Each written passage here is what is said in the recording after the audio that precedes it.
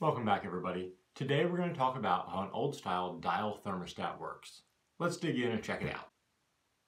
At its core, a thermostat is made up of two basic components, a thermometer and a switch. And the thermometer tells the switch, very similar to a light switch, when to turn on and when to turn off. So let's take it apart and find out how it actually does that.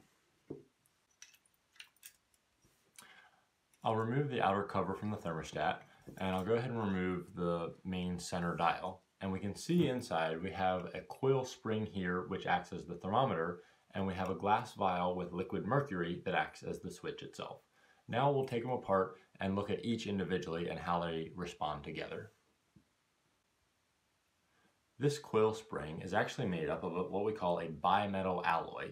And a bimetal alloy is essentially two different types of metal laminated together. And different types of metal expand and contract at different rates at different temperatures.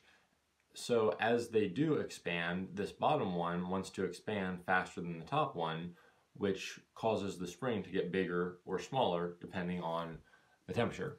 Here we have our bimetal spring clamped on a pair of pliers, and we're going to put some heat on it with a torch just to see how it reacts to heat.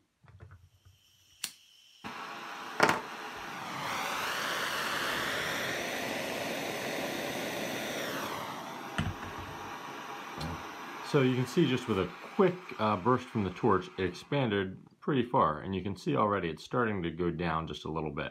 Now that's an extreme example. It only really moves a couple fractions of an inch in the normal course of operation. But that fraction of an inch is enough to activate the switch as we need it to. Now let's take a look at the switch. Here we have the switch hooked up to a multimeter. So anytime the switch is turned on, the meter will beep, and when it's turned off, the meter will be silent. We're going to go ahead and turn our meter on. And as you can see here, when this vial is connected to this spring steel and this coil turns around, it causes the vial to tip and make connection, turning the switch on, off, on. So that's how a piece of spring steel acting as a thermometer combined with a glass vial with a bubble of liquid mercury come together to make a thermostat. If you want to learn more about how the mechanical world around you works on an everyday basis, hit subscribe and tap the bell to be notified about future videos. We'll see you next time.